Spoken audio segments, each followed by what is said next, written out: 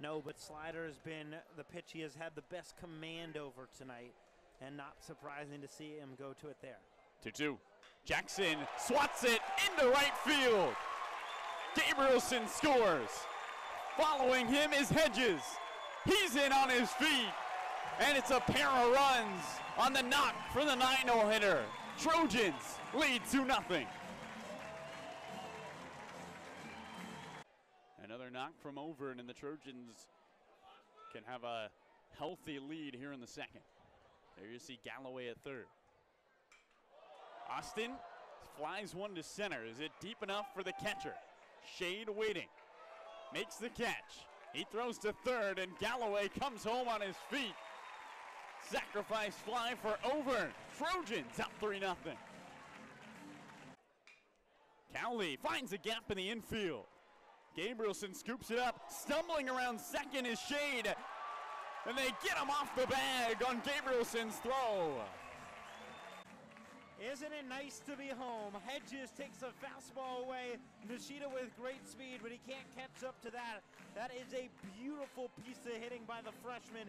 He was in a slump for most of April, but man, May has turned it around for Hedges. First pitch to Galloway.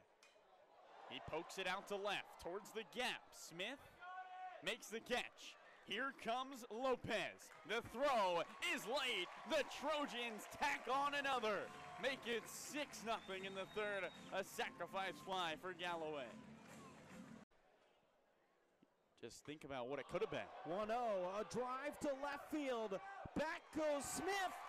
A dive, and it's out of his reach. Olmsted around first into second, and the Trojans have another runner in scoring position. And I'm asked, what's it like to have Tanner back? He said, oh yeah, it's good for his 30th year.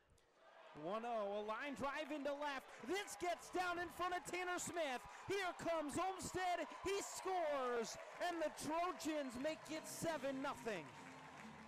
Sodersten is going to have a lot of rest. Swing and a miss, 11, a new career high through 7 for Blake Sodersten. Wishes 2-1. Grant hammers it into the gap, racing over and slides and makes the catch. 70% of the earth is covered by water, and the other 30% is covered by Austin Overn. 1-2 to Shade. He waves.